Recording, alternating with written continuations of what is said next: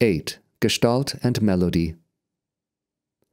Gestalt psychology describes human perception as the ability to identify structures and principles of order in sensory information.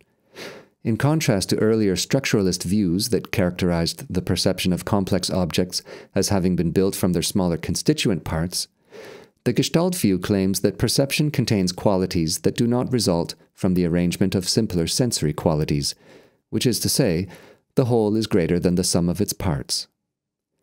Musical melody is an example of a Gestalt quality. We can replace the notes of a melody with an entirely new set of notes. However, if we are careful to do it in such a way as to preserve the relationships between notes, we will hear the new melody as the same as the original.